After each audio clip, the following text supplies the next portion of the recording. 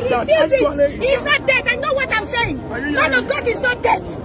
Man of God is not dead. Man of God is not dead. He's not dead in 10 years. He's not dead in 20 years. Man of God is not dead. Nobody should carry any news outside that he's dead. Nobody. The enemy has failed.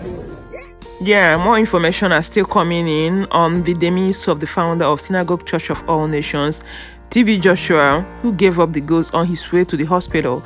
According to the report, that he has been sick for 2 days, and after conducting service yesterday evening, he decided to go to the hospital, and on his way to the hospital, he gave up, according to Sahara reporters.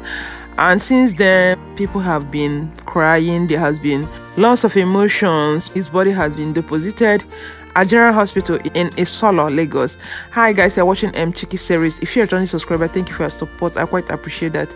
It's good to have you around again. And if you're new to this channel, thank you for clicking on this video. Make yourself comfortable as we get right into this video. Also hit that red subscribe button, that way you get our latest update, and also turn your notification bell on.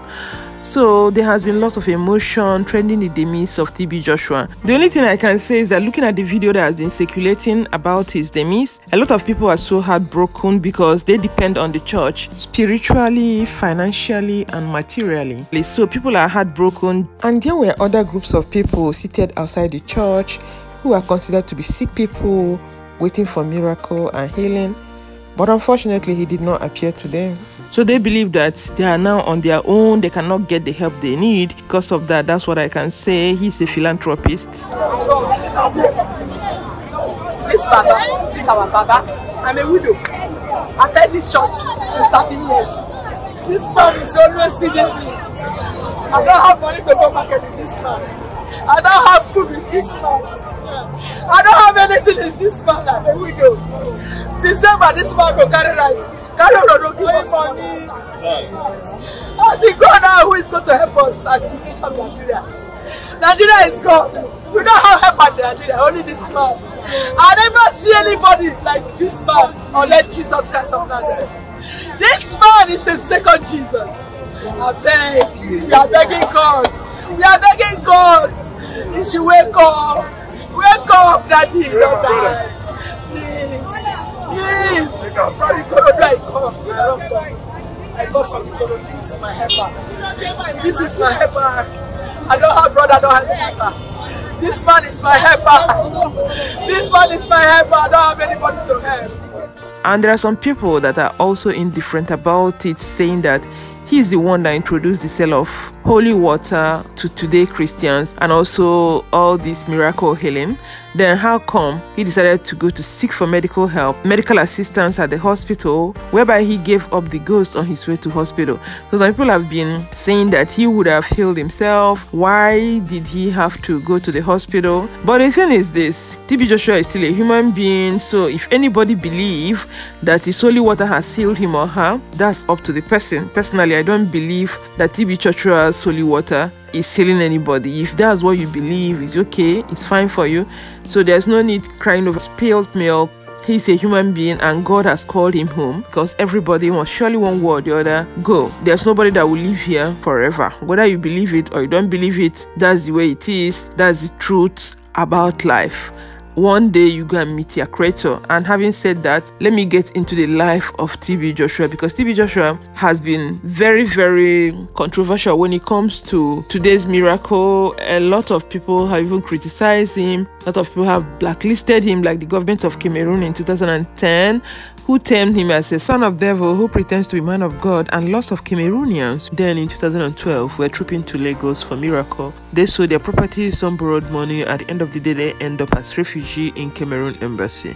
When late John Atamios of Ghana won, he came there to his church days after he won, saying that it was his prophecy that brought him to power when it comes to deliverance, casting of demons, exorcism. He was big at that. During his deliverance, demons will be speaking from people and stuff like that. Then there are so many things. Even his anointing water, he believed that it cures Ebola. In 2013, when the issue of Ebola infection was very strong, he sent 4,000 bottles and also donated $50,000 to people of Sierra Leone as his support for Ebola fight.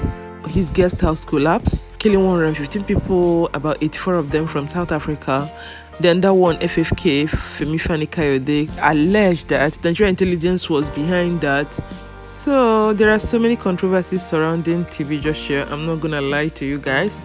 So TB Joshua was born on 12 June 1963 in Nigeria in Ondo State. He's a Yoruba and his full names are Temitope Balogun Joshua. TB Joshua attended an Anglican primary school. So growing up, he used to read the entire Bible from Genesis to Revelation every two months, according to him. It was as if the Bible was the only subject that interested him in the primary school. In exam, he scored 99% consistently, whereby he performed woefully in other subjects at St. Andrew's Anglican Primary School. Then after the father's demise, the family started to struggle financially, and he was given to his uncle, that's the mother's brother, who was a strict Muslim. After primary school, his uncle took him to a strict Muslim secondary school. There at Muslim school, he was not allowed to read Bible. That was not too good for him. He did not find it very interesting, but during school breaks, he would often hide under a mango tree to read Bible. Because of those difficulties, he could not finish secondary school. He left school because his life was in danger. He could sense, since he was doing this secretly, one day something is going to happen to him. So he left Ondo State to Lagos City and got himself a job as a poultry attendant. He worked there for 1 year. They were cleaning the chicken droppings. He was actually working in a poultry farm as a poultry attendant. The little money he got from the job, he used it to go back to school. It was at that time that things changed for him.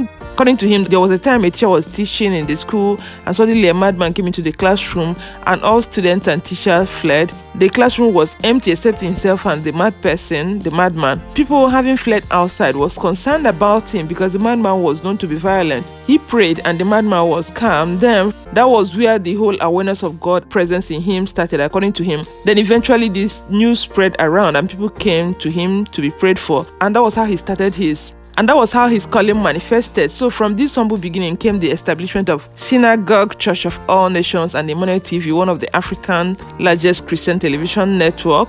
He is married to his wife Evelyn back in 1989 and they got 3 children.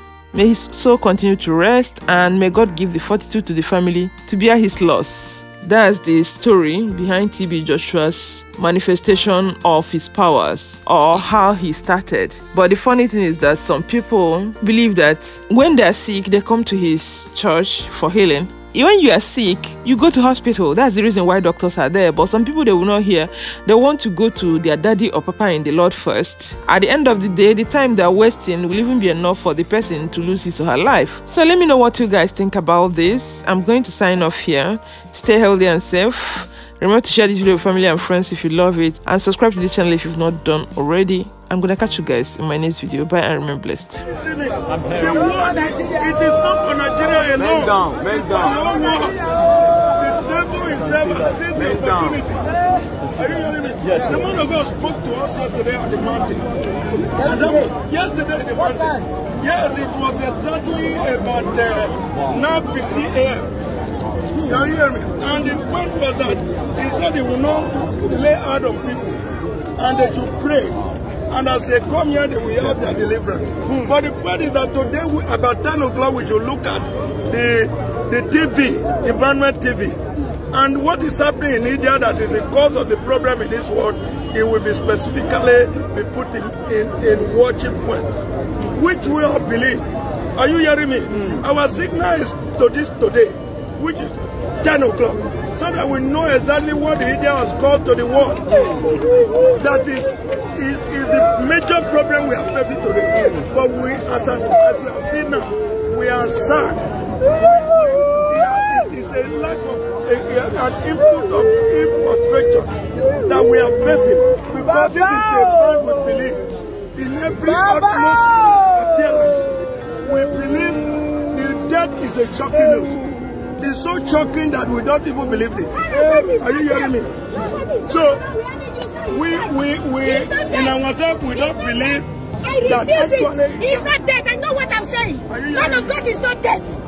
Man of God is not dead. Man of God is not dead. He's not dead in 10 years. He's not dead in 20 years. Man of God is not dead. Nobody should carry any news outside that he's dead. Nobody. The enemy has failed. The enemy has failed. The enemy has failed. Man of God is not dead. I refuse it. Nobody should tell any news to anybody that is dead. I was called. Nobody called me, but I told them that I'm going to the synagogue to stamp my leg on the very ground, so that whatever the plans of the enemy, it will never happen. He's not dead. Man of God is not dead. He will not die in 10 years, not even 20 years. I know what I'm saying. Man of God is not dead. Whoever is bringing that news, nobody is calling anybody to say man of God is dead. Have you killed him? Have you killed him? Nobody is telling anybody that man of God is dead. I am begging you in the name of God. Nobody should tell anybody that man of God is dead. He's not dead. He's not dead. In the name of Jesus we pray. Amen. Amen.